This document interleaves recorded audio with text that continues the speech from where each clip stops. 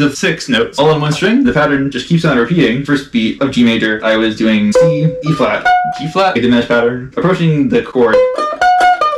On the second beat, on B, D, and F natural. B and D are notes of the G major chord. F natural is just adding like a flat 7 all over one G major chord. Then F major, the same fingers up here, stay the same. This moves up a half step.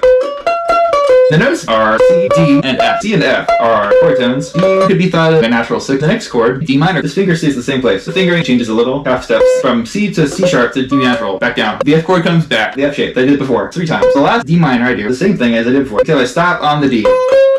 Please check the video. This is a source from Betty by Bo, a vampire love story, in the description below. Thank you.